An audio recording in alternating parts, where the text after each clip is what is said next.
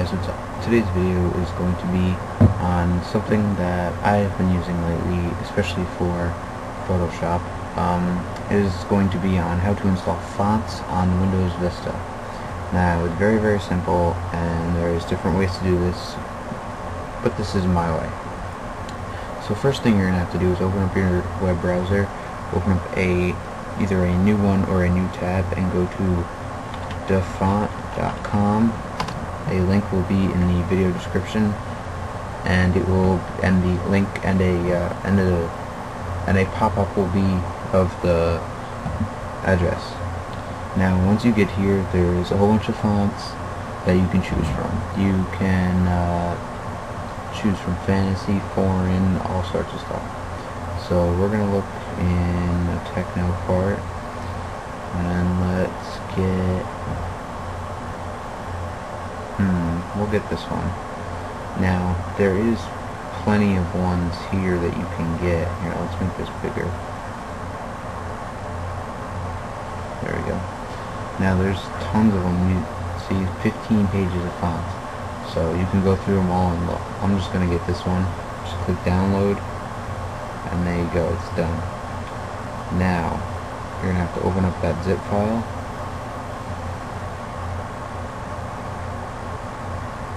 Minimize that, and it should be either a TTF or something like that.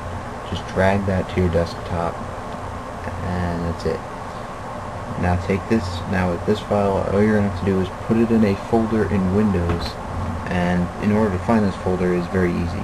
Just type in the search bar font, and the first one should be under Programs, Fonts. Click it.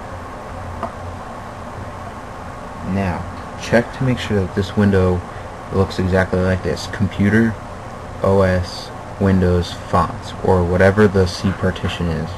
But make sure you are in Windows Fonts. Now, in order to install a font, all you have to do is take it and copy it in here.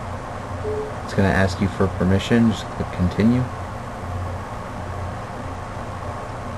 And that's it. That's all it takes. You're done. Now you can delete this or keep it in a folder safe. That's totally up to you. Now, just to show you guys this font, I'll go into font. We'll go to size 14, and we will find the nitrous font. Okay, and here we go.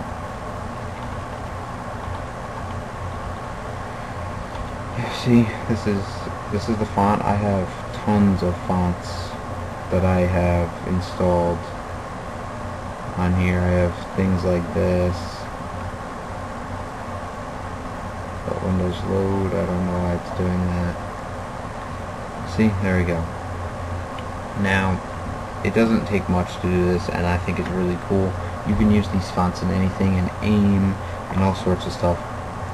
Especially for Photoshop, if you're trying to make different things with text and different types of fonts.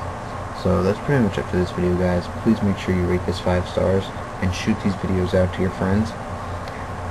All the links will be in the right of this video in the video description, and please make sure you subscribe.